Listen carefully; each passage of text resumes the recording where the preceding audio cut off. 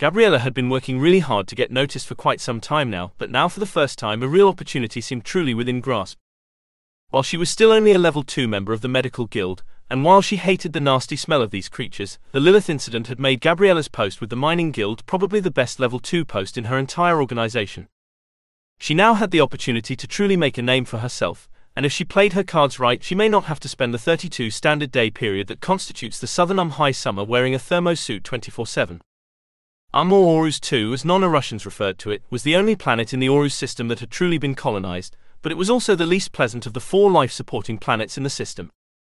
Orus 5, or Skyun as the Russians referred to it, the Bio Guild's prime breeding planet, also had something approaching a population but nothing compared to South City was the most densely populated city on Officially it had about 100 million inhabitants, but those were just the official counts.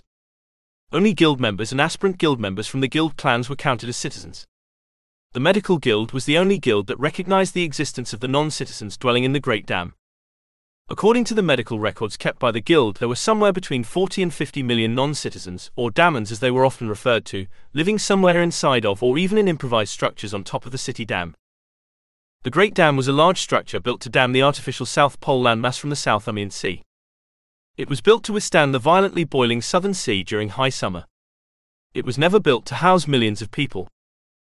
Thus the living conditions that were present for those millions of dam dwellers who spent most of their lives there created ideal medical training grounds for the guild's lower-level members.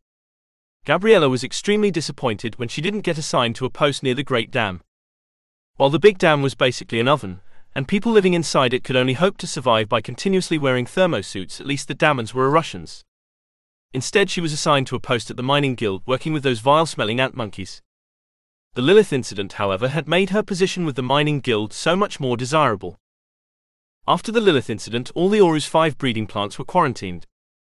Nobody knew for how long. Possibly indefinitely. As ant monkeys had been rather cheap, medical care had not been a top priority for the mining guild until recently.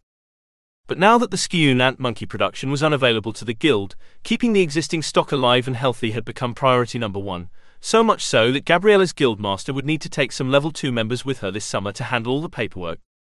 Orus 2 was mostly a desert planet. Its proximity to the Orus star made most of the planet too hot for settlement. Only at the poles could settlements exist. This meant that while winters in South City were without sunlight, they were the most bearable season. Summers in South City were hot. Extremely hot. Especially close to the dam. The Umian elite either lived far from the dam close to the ultimate south, or migrated to one of the 2 North Pole cities for summer. The richest spent their summers in the city of Gar.